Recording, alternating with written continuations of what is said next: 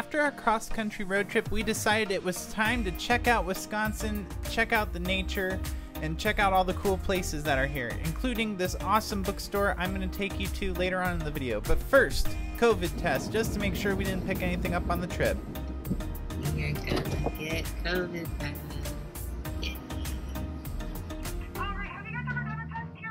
Yeah, swab around for 5 seconds in each nostril and then break the tip off in the thing. Sounds good. Give me a second. Let me put this down.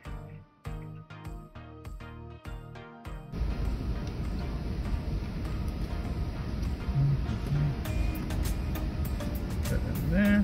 Break it off. There we go.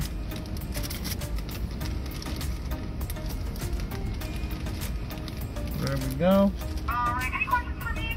No, thank you. Thank you so much. Don't make me feel like you're on. Alright, thank you, you too. Our first stop of the day was to visit our Wisconsin family, T and Michael, at the Viroqua Food Co+Op. The co-op is owned by the community here in Viroqua. The food is mostly made by local producers. They have just about everything you could need, even have gender-inclusive restrooms, which, if you remember in my last video, is extremely important to me. T was also doing some shopping and showing us around, but Kaden and I actually came to grab a quick cup of coffee.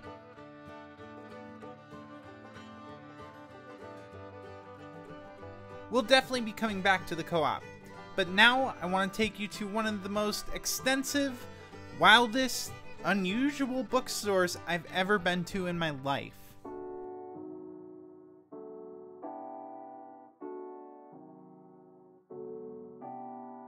Housed in the Viroqua Leaf and Tobacco Warehouse built in 1906, Driftless Books and Music is as unique on the outside as it is on the inside.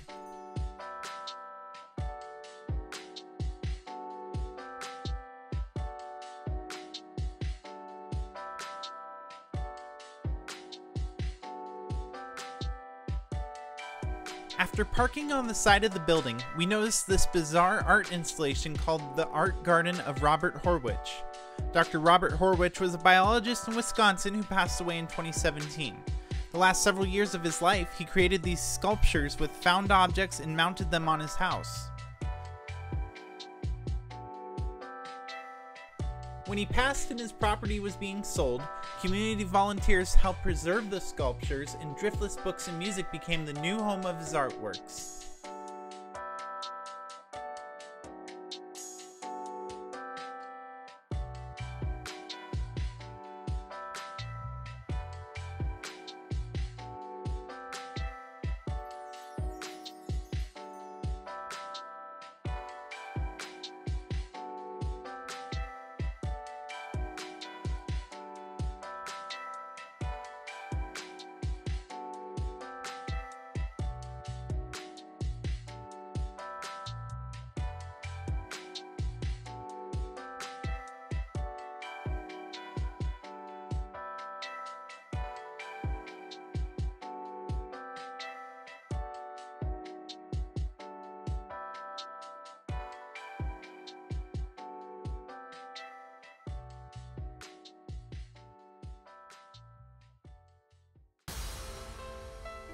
If you follow the stairs to the entrance, you'll immediately get a feel for the place. The walls are lined with arts, the floors lined with records, and the roof lined with the owner's beer can collection. That's a lot of beer cans.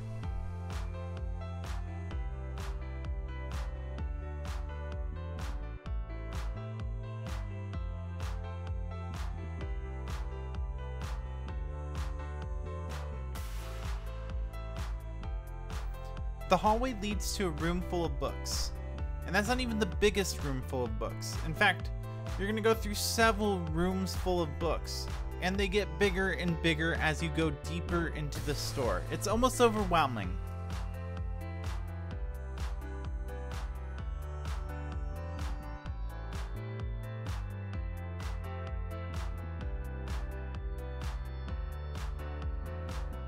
Most of the bookshelves are on wheels so that they can be pushed to the back of the room, turning this huge factory space into a performance hall where local bands can perform.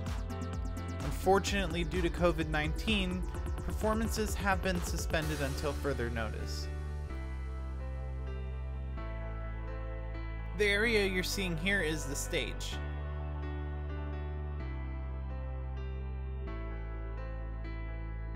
And as much as I would love to roam these halls all day looking at books, there's one type of book in particular I like to look for, and that's magic books. Being a magician, I love to collect magic books, and I had to ask the lady at the front where they were located. She pointed me in the right direction, and I picked up this awesome book, Scarn's Tricks, and it's just full of card tricks and magic tricks by John Scarn.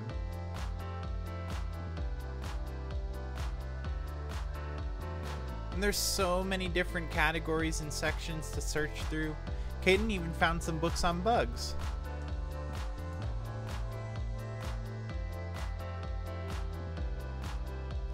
On the walls were a mix of old rock posters, old film posters, local artists, children's doodles, sheet musics, foreign money, and various curiosities that the owner had collected.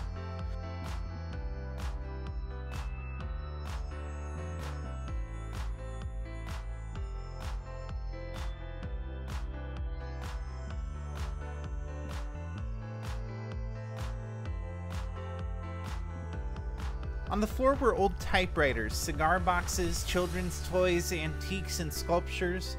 There's so many things to look at.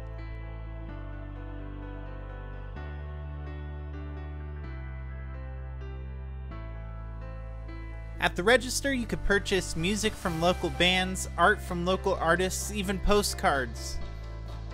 I don't know, to send back home or to your family, whatever you do with postcards these days.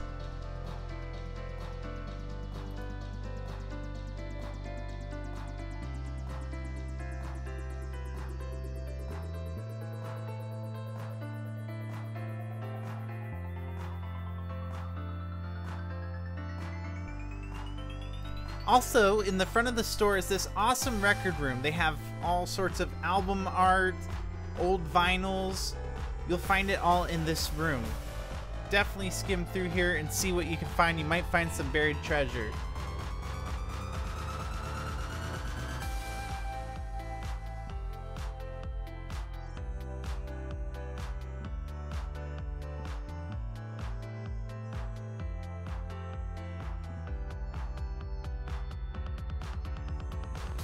I had a blast hanging out with T, Michael, and Caden in Viroqua today, and if you would like to visit these places, I put the links in the description. If you're new to my channel, make sure to like and subscribe, because next week Caden and I are doing some more exploring. I'm Willow, thanks for watching.